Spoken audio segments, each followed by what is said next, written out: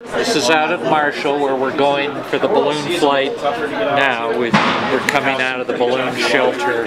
Same one we'll be using today. The one that we're going to be flying today measures ozone, it measures temperature of the atmosphere and pressure as you're going up in the altitude or position of the balloon, the winds and all of that sort of thing. This one just measured water vapor and temperature.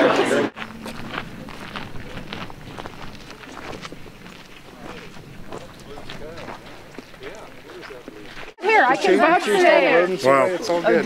This isn't the same day, but I have a different jacket on.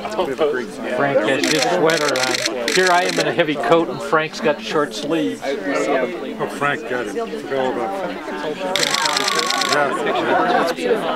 Somehow I think it's going to be pretty easy to measure water vapor in the atmosphere this morning, at least near to the ground. My name's Dale Hurst, and I'm the water vapor project leader at NOAA ESRO Global Monitoring Division. 30 years ago, in April 1980, the first balloon sounding of water vapor was made over Boulder. And at that time, Sam Oltmans had brought technology for a balloon-borne water vapor instrument from the Naval Research Lab in Washington, D.C. I feel very, very lucky. I feel lucky because, number one, I am in the unique position of representing all the many scientists who benefited from this remarkable record in their own research without doing all the hard work of producing it. And for that, I'm extremely grateful. You can be assured that the world scientific community understands the special value of this data set and has made amazing use of it in many, many different studies. Talk a little bit about this issue of water vapor and this record. I just want to add a little bit to what Dale said earlier. The primary way that water vapor influences surface climate has to do really with the water vapor in the lower atmosphere. And in that case, water vapor clearly is the follower of global climate change, not the driver, but the response, and indeed an amplifying feedback. But it isn't the case that global climate is somehow at the capricious whim of lower atmospheric water. That is very definitely the major feedback, very important. Key issue is that as a secondary contributor to global climate change, upper atmospheric water vapor is indeed showing us some things now that merit much more investigation.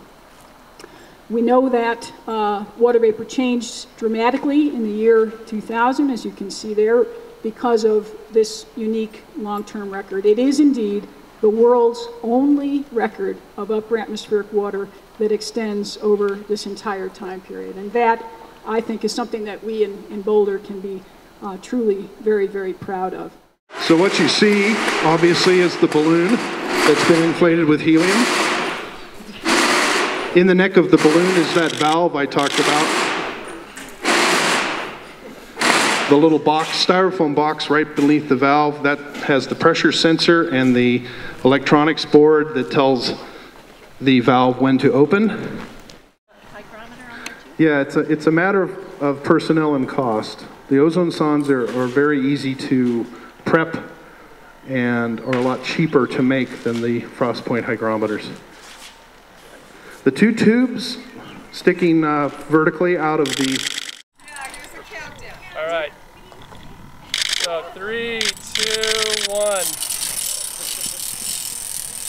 Okay, what you hear is that payout reel letting the line extend.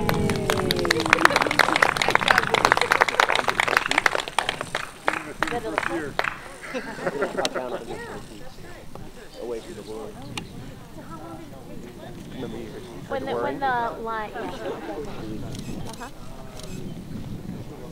So in about an hour and a half, this thing will top out at 29,000 meters, and it'll take another approximately 2 hours to come back down. It's all of our information from the radio sonde here, the ozone sonde here, and then we get all of the information from the GPS that's on the radio sonde, so we can track it down. It tells us where it is, how far away it is, which way the wind's blowing, all that stuff. And then all the data coming in from the frost point hygrometer is here. There's a lot of engineering data, and then the most important number is our frost point temperature number, which is converted to water vapor mixing ratio.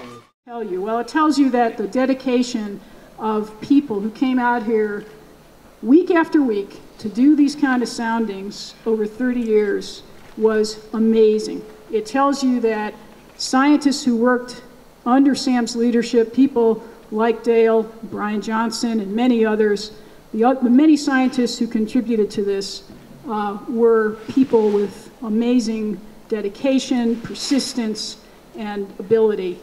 And Sam himself, of course, provided a leadership that was just unmatched. So when you put all that together, what is this record? Priceless. Thank you very much.